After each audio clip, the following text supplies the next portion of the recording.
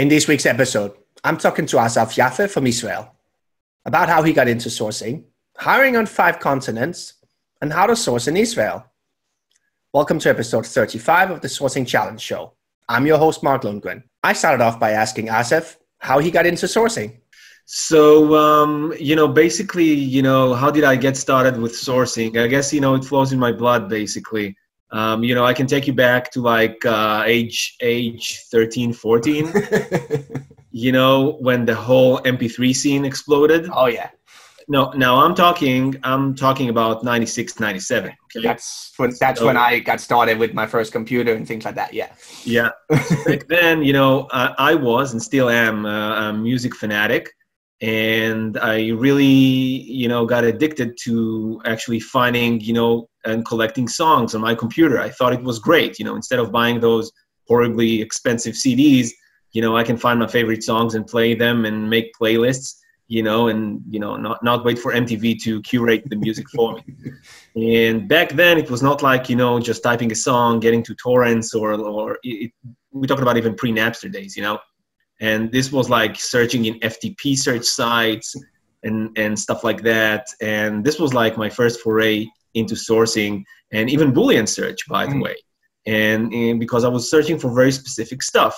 And so these were the first days that kind of, got the sourcing bug in my head. And but I really started doing this seriously about eight years back. Okay. In 2011. In my previous employer,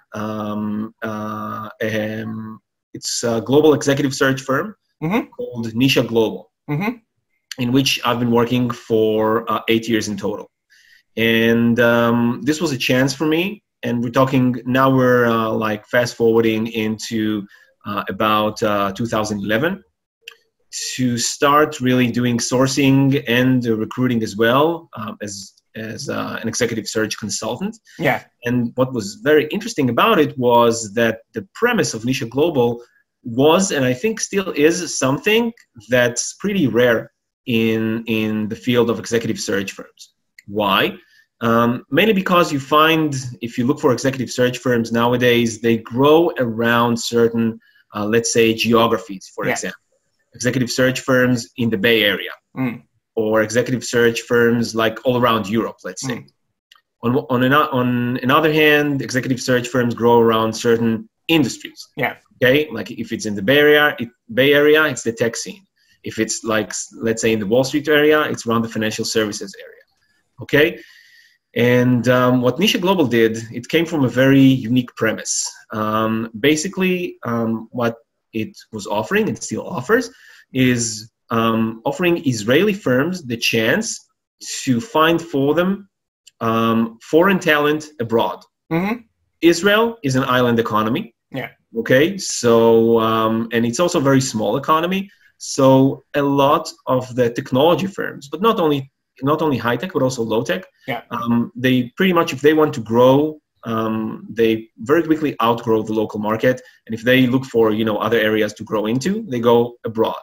Yeah. And it's part of, let's say, the Israeli entrepreneurship spirit is to find business wherever they can find all over the globe, and not just go to specific markets.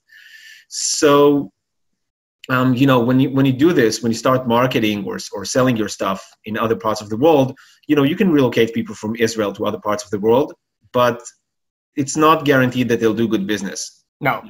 Vice versa, sometimes. And many companies realize that they need to hire locals in the markets that they would like to enter.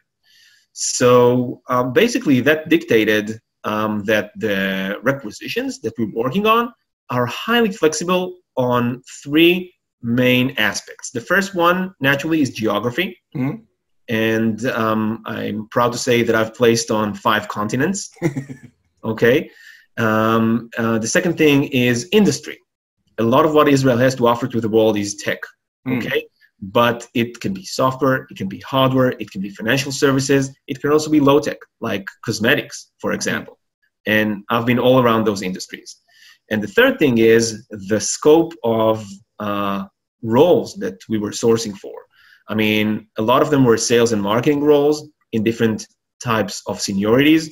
And some of them were engineering roles or financial analysis roles. Yeah. Some of them were also VP level or even C-level executives. So I've been doing all of that.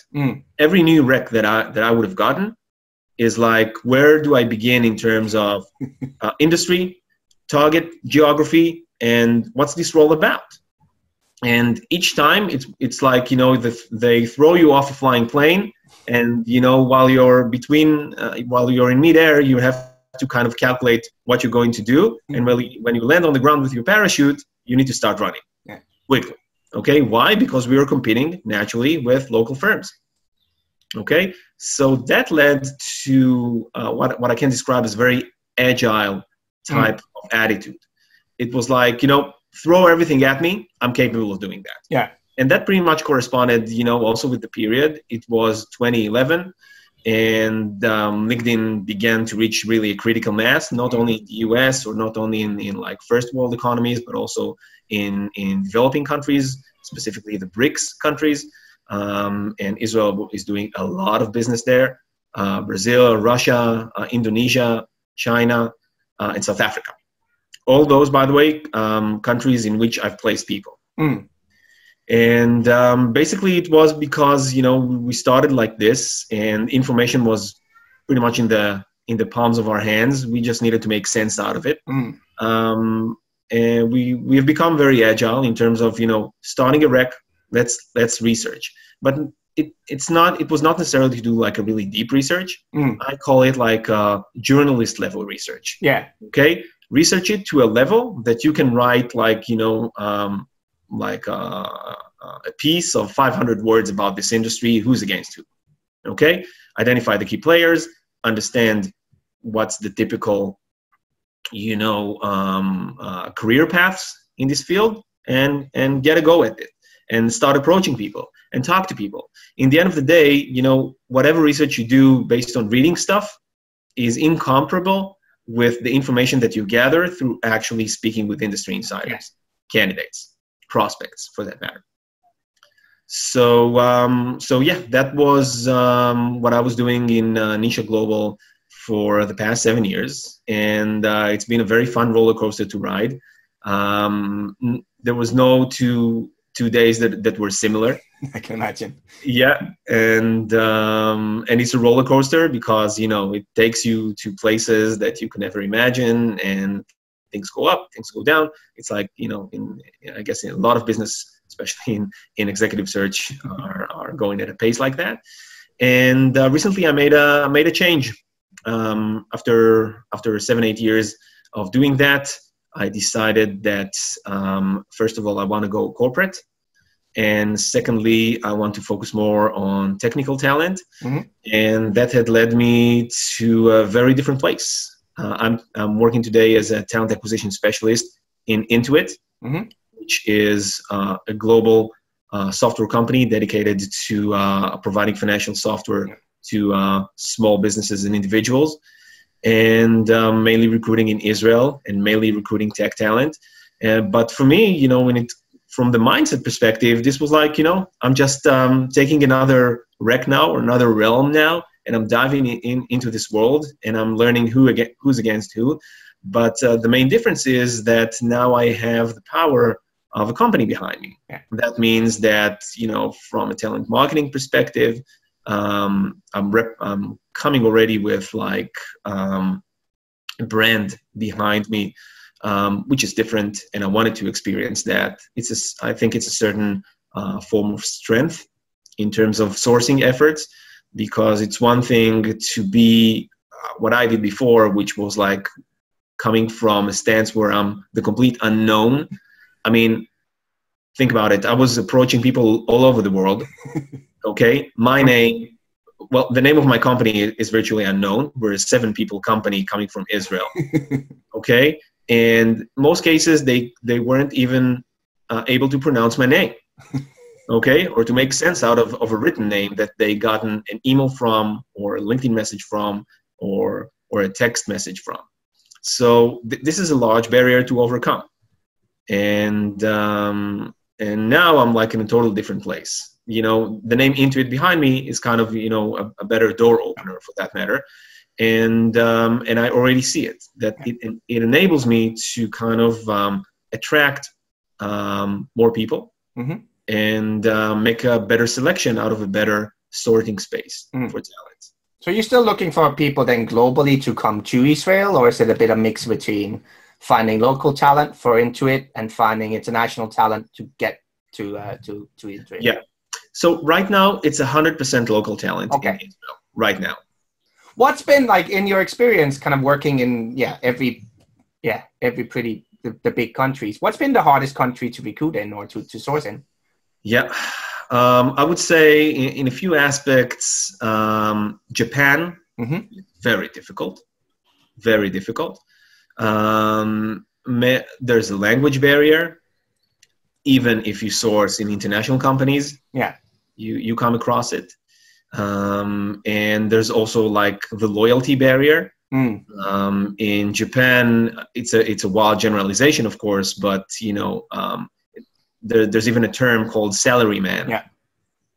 And Japanese are typically very loyal to their employer and won't be too eager to even explore new opportunities while they're employed unless something really bad happens.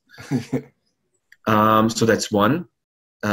Second country that was difficult could be Germany, where also, especially in tech, many people are not too eager to speak to a headhunter, executive search consultant, and also by the way, thing that I found there is the fact that in certain areas, let's say, for example, broadly speaking, software developers, the economy, the labor economy in Germany has been gradually moving towards gig economy.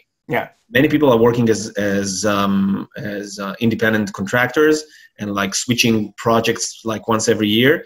And, when you're approaching them and telling them, I have an offer for you to be a full-time employee, they say, no, thanks. I'm a contractor. I'm not going to, lend myself to a company for any full-time thing. When you kind of started out with sourcing, where did you go to kind of learn and get tips and tricks, or was it very much trial and error? A lot of trial and error, a lot of it, especially in the first year. Luckily, we were very small back then, so I had room for, making errors and not like, screwing up the business completely. So I guess I can tell you about the first epiphany that I had was when I've come across Glenn Caffey's blog, Boolean Black Belt. I guess this was like sometime in 2011.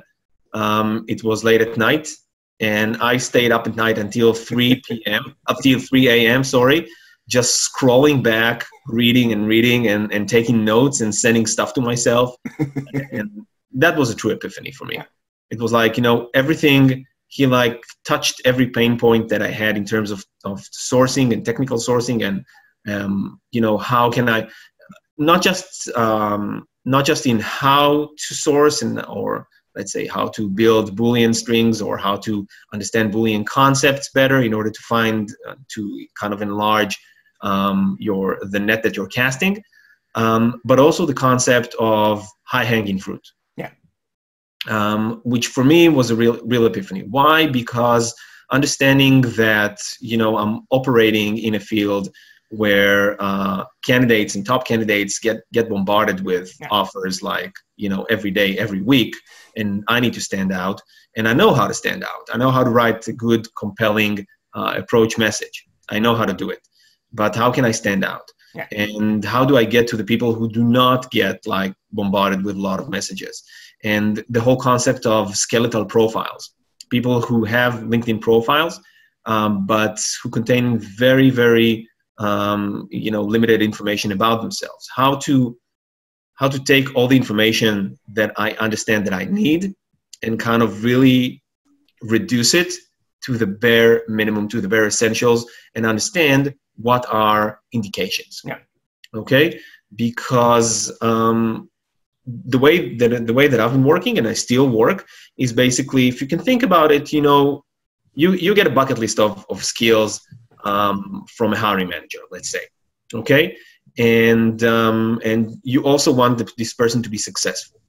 Now, a wild generalization, again, I'll be throwing out a lot of generalizations today, but you need to do it because it's, in my opinion, it's better to cast a very wide net and then sift through the false positives than cast a net which is too narrow, and then you never know where you didn't look to find, relevant people. So if you come to think about it, successful companies rely on successful people. Okay?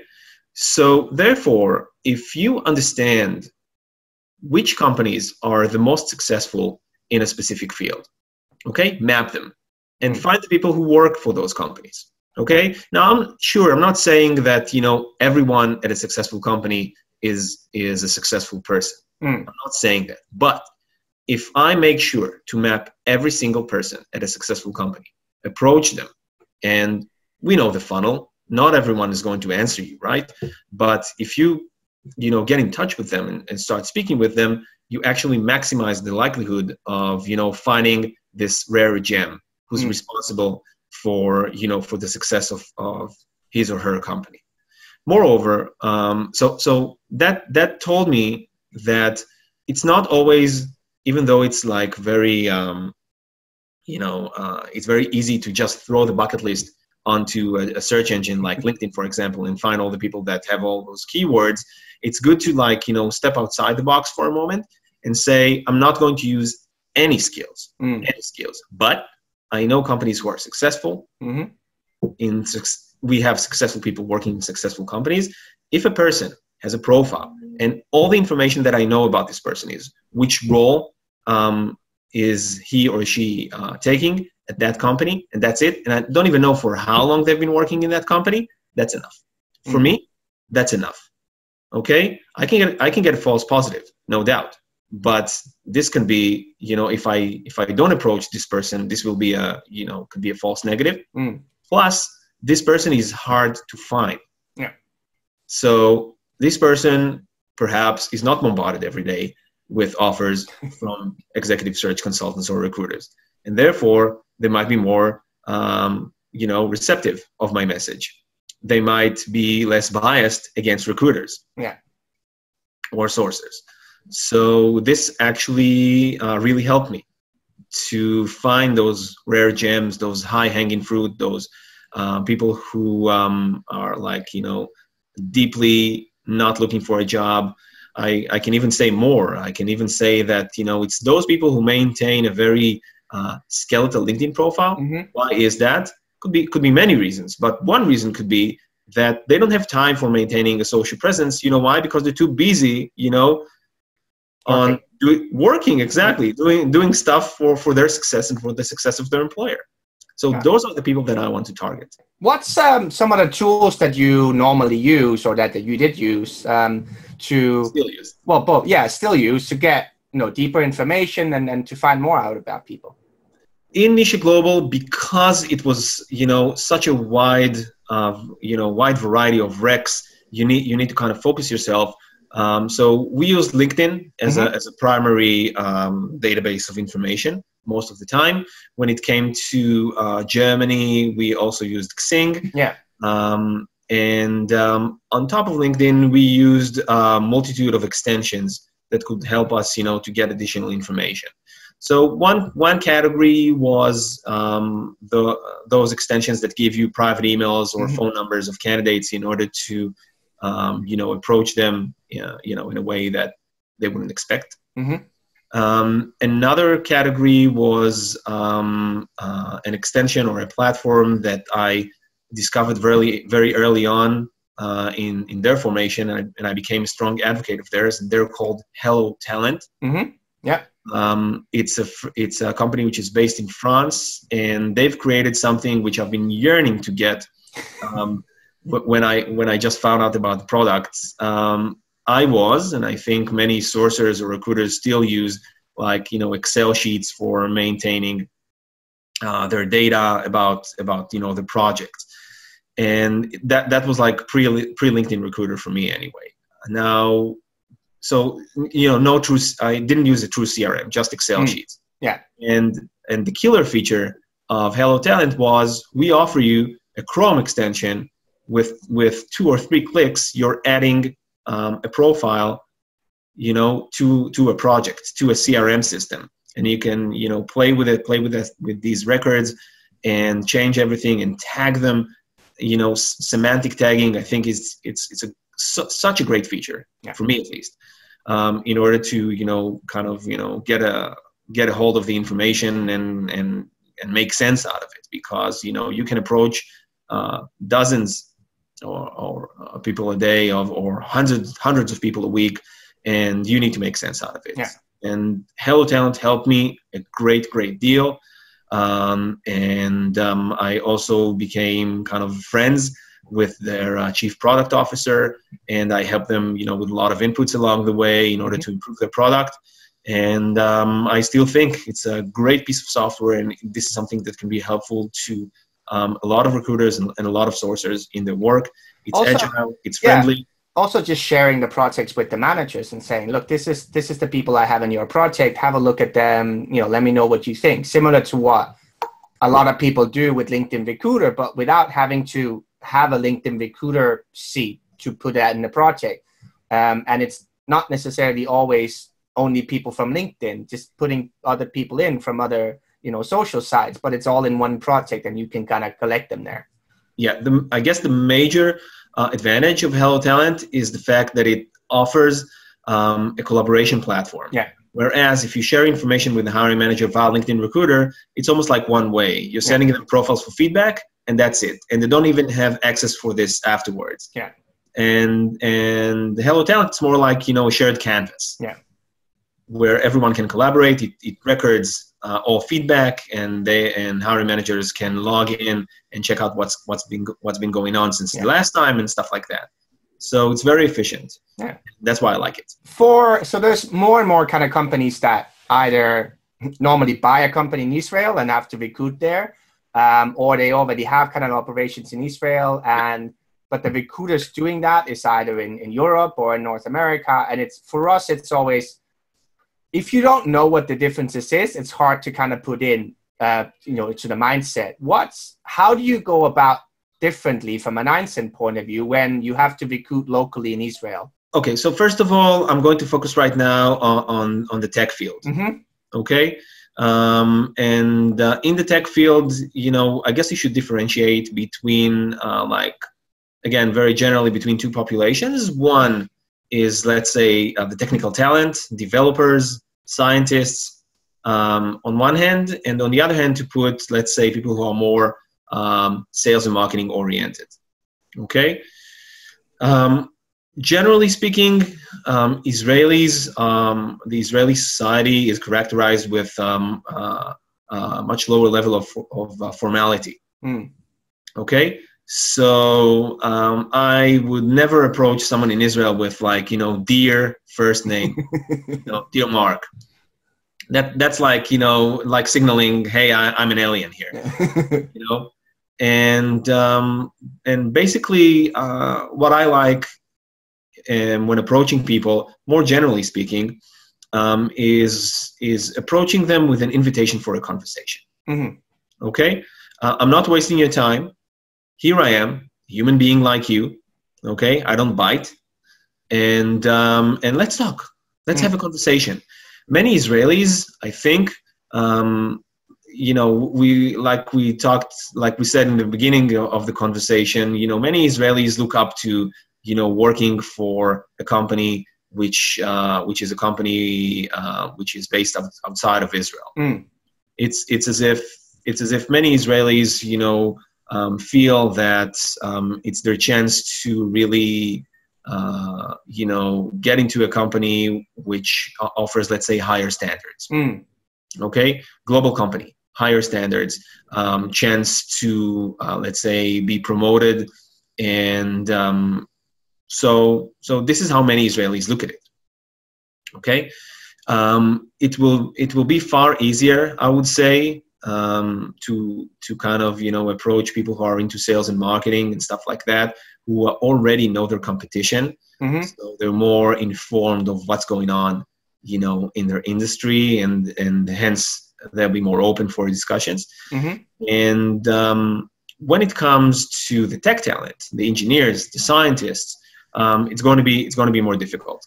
It's going to be less, the allure of a foreign company, and more of what's in it for me, technology. Yeah. And how I can, and as opposed to what I have today, how this takes me forward in my road to satisfaction at work, or I would even venture to say self-fulfillment. Yeah. Professionally, of course. And this is, I guess this is something that when approaching Israeli tech talent, I would advise people to put in front. There's the famous what, how, and why circle about the mission statement of a company. So the why should really receive the prominence here, okay, before the how and the what, in order to kind of get someone to grasp someone's interest, and moving forward to a deeper discussion. Connecting with people in English, it shouldn't be a big problem. Like, you wouldn't, if you could, would you rather do it in Hebrew, or is English fine? Yeah. So look, for me, it's not a problem because I master both languages, right?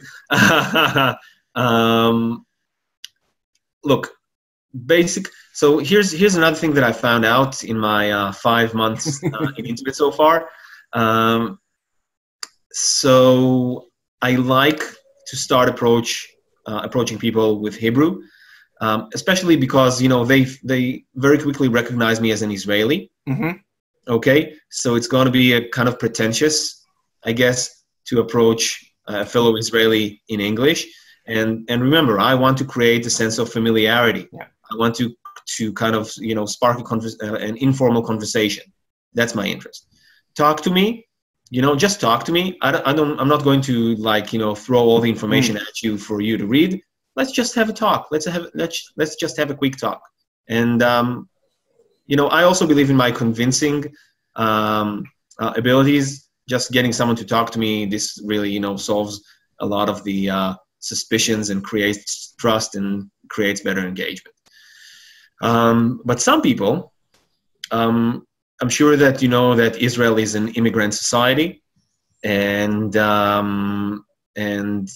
if I would like to generalize, first of all, a lot of people who are part of the technology industry, especially in development and science roles, doesn't matter in which seniority level, are people who immigrated in the last 20-25 years or so. Mm-hmm. There was a very large wave of immigration from Russia and former Soviet republics starting the early 90s. So I actually found out that those people actually have a tendency to, even when I start approaching them in Hebrew, they quickly move to English. Okay. Yeah. Okay. So, for me, it's not a problem. And, but it's, you need to recognize who those people are. Sometimes they if you're not an Israeli, it's going to be difficult for you to have this, special sense of, is this name a Hebrew name, or does this person name imply that, they, first name, last name, or whatever imply different nationality. Yeah. But for someone who is, a natural Israeli, born and bred, this will be much more intuitive. Yeah. What's something exciting that you're working on now, other than kind of getting your feet into it? So right now, I guess, the most exciting thing that Intuit is working on right now is actually building a very, very strong powerhouse in data science. Mm-hmm. And Intuit has recognized that Intuit, by the way, it's a predominantly American company. Yeah. Most of its R&D is based in the United States.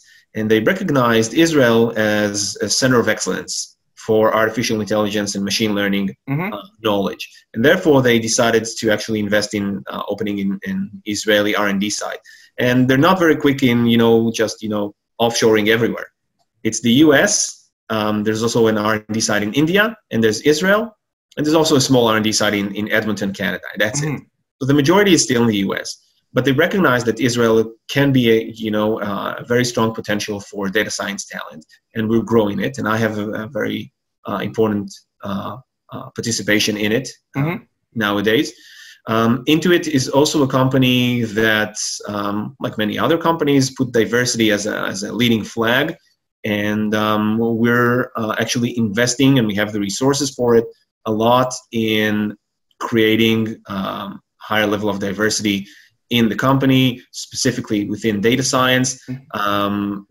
That means mostly gender diversity. And Intuit took sponsorship this year of an event called Women in Data Science, which is a brand that operates in the US, and we held its first instance in Israel this year. Cool. And we're kind of taking the lead of actually driving it forward and trying to be an attractive place for women data scientists to join and to make very interesting research. Yeah. Asaf, if people want to stay in touch with you and see where the kind of things that you're working on and things like that, how do they best do that? Well, they can go to my social channels. I post everything on my Twitter, which is Asaf4747, and 4747 was my first phone extension at my first employer.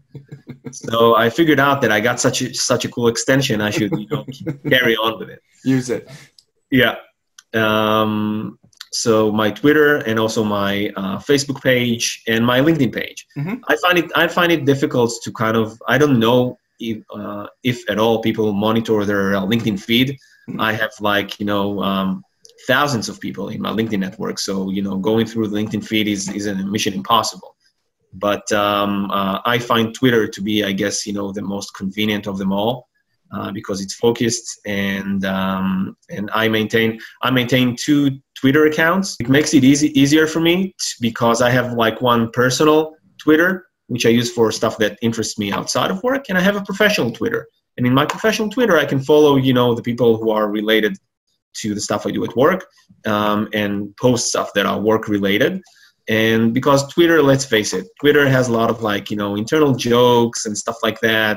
And it can be also a very serious form of sharing information, serious medium for sharing information. So I chose to kind of separate those, and it also helps me to focus. So if I'm in the mood right now to find out professional stuff, I go to my professional Twitter. If I'm right now, it's late evening and I'm tired and I just want to entertain myself, go to my personal Twitter. That's it. Look, thank you very much for your time, and I look forward to meeting you as well. Okay, excellent. I mean, we'll see if I have any chances to, also travel. Maybe SourceCon in May in Amsterdam.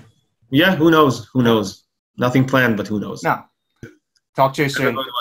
Take care. Bye-bye. Bye-bye.